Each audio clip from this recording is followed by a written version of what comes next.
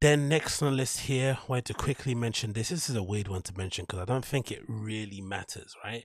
But do you remember when the whole Daniel Lee stuff was going down? When the former creative director or fashion director for Bottega Veneta, who went through a very interesting incident where it was alleged that he might have used some inflammatory language similar to what Joe Rogan's being accused of using, right? Calling somebody in his office meeting an N bomb or something along those kind of lines, which is interesting too, because it feels like because Bottega Veneta was so loved by certain people within fashion, especially black people, they specifically turned a blind eye to it because they just love the brand too much. It felt like no one went to investigate it deeper. No one, or maybe because of the person who said it. Maybe because some people don't like that Luisano, is it Luis, whatever his name is on Instagram and Twitter. Maybe because people don't like him, they didn't take the allegation that he said or the allegation that he put out there seriously, and they kind of just because they didn't feel like people followed up on it. They just kind of, oh, he might have said it, he might have not, and it wasn't as much backlash against what he said about Bottega Veneta vis-a-vis what happened to Dolce Gabbana, right? In terms of people canceling them and saying, nowadays if you see a prominent celebrity being dressed in Dolce Gabbana, especially from people on fashion Twitter, they always have a lot of things to say about it, and especially people like Alexander Wang. But for every reason, Bottega Veneta, people are, those guys and girls that I see, especially some of the black fashion crew people, are still wearing the paddle boots, which I call the nigger boots, right? They're still wearing those. They still got the bags and the bomber jackets and the pants and stuff. It's interesting. They just kind of turn the blind eye. Anyway, doesn't matter. One of the things that people like myself were accusing particularly for doing at the time, I thought, which kind of was to their favor, especially Daniel Lee, because it carried him a lot of favor, right, with the black community. I feel like there was a lot of pandering when it came to Bottega Veneta. Like, clearly a lot of pandering, especially when you see the guy himself. Do you know what I mean? He doesn't necessarily ooze any kind of core. He's not really about the culture, really. You know what I mean? He just looks like a dork in this little ginger speckled dork, right, with a bird chest. And this guy was now, featuring all these prominent, you would call them, say, non-white creatives that happen to, they happen to cross paths with, and kind of putting them front and center of his shows, campaigns, blah blah blah blah. And obviously it worked, because when he then got accused of calling somebody the N-bomb in the office, people kind of just assumed it wasn't true because he puts people like us in flipping adverts. And now we're seeing this interesting thing I saw, courtesy someone brought it to my attention on social media, on Twitter specifically, regarding Swarvoski.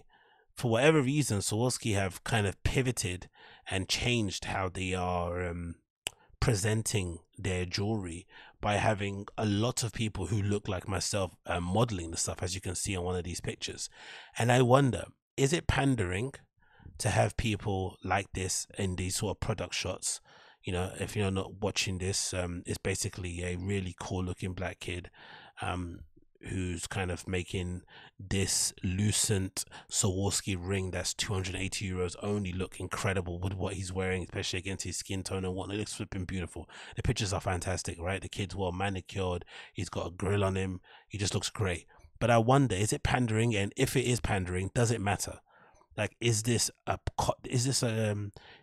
like a necessary journey in order for people that look like myself, black people, to basically have some semblance of influence within the fashion industry?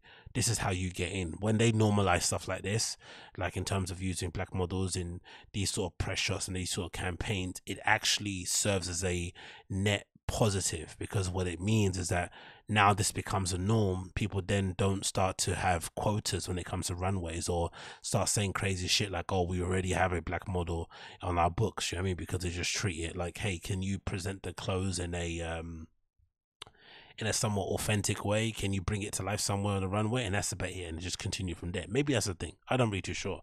But I saw these pictures, especially concerning Swarovski. I was like, I've not really seen much of this, and it got me thinking about the stuff that I didn't like to see when I saw Elton doing the campaign for Tiffany and Co.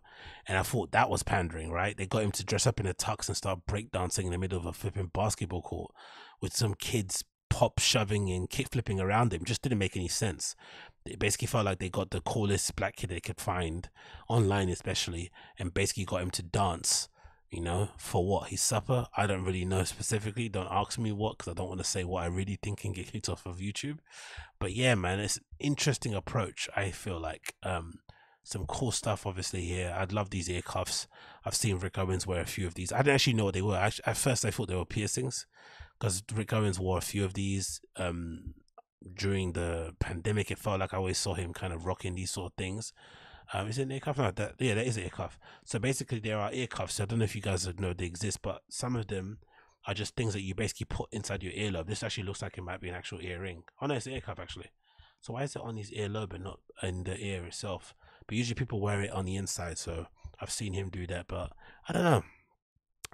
Yeah, maybe it's pandering. Maybe it doesn't really matter, and I'm just kind of making a nothing out of something, which is basically making something out of nothing, which is basically the key of a great podcaster, right? Is to take a very mundane topic that no one really cares about and try and stretch it as much as you can and fill in the gaps, as I'm doing right now by filling in gaps. But I don't know. I saw it and I was a little bit. I wonder why they're doing this. Is this clearly a way to kind of market to a younger demographic, to get people that look like myself to wear this sort of stuff, because they know we are the trendsetters, even though we don't make up a big chunk of the customers that buy any bits of fashion, because there's not many of us, especially in the Western world.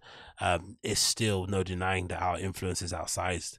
If someone like myself, who I kind of count myself to be quite forward thinking and a bit of a trendsetter and making the needle move, decide to put needle move, I can't even say it properly, that's why I'm not a needle mover. But if there are people that exist out there who are real needle movers, when they put this kind of stuff on, it's immediately going to increase the call factor. It's going to immediately increase the desirability, and then suddenly people that would never think they would need some Swarvoski's crystals in their collection are suddenly like, you know what, that Swarovski choker is not a bad idea, for €400. Maybe it's something I buy for myself for my flipping birthday or something. I don't know. Maybe it's a thing, but maybe it's actually, like I said, maybe it's a good thing. It's a sign of real acceptance when they start to, less of a tokenism and more so of like, no, you're actually the best person to actually make this thing bang. You know what I mean? For real. But yeah, I don't know how to feel about it. I'm not too sure. It's like being a race diversity hire, right? I remember seeing that happening a lot in fashion just during the kind of the post George Floyd thing. There's a lot of kind of brands and magazine publishers and whatnot deciding to invent these bullshit roles like racial diversity officer shit. I don't know what that means. It's like, what, are you in charge of the fucking playlist?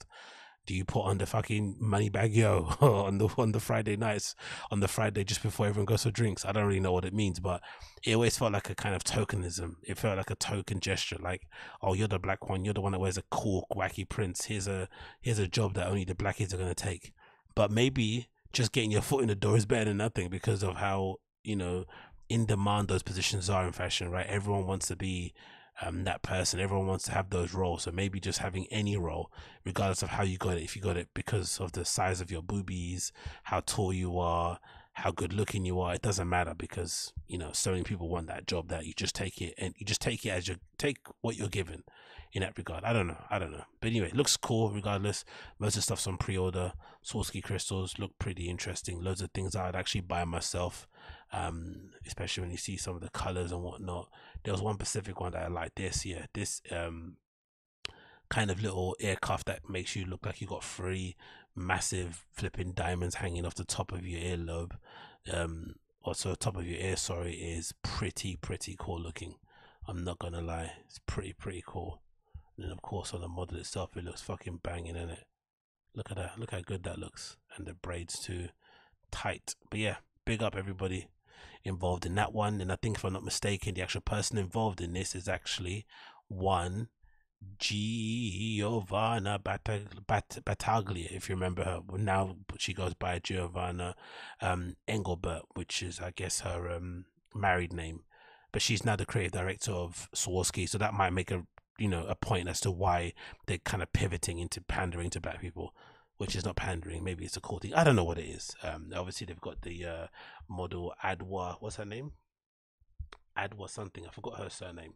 But yeah, she's obviously featured on one of the first campaigns of it. So maybe there was a concerted effort to basically make it a little bit more culturally relevant to some of the kids.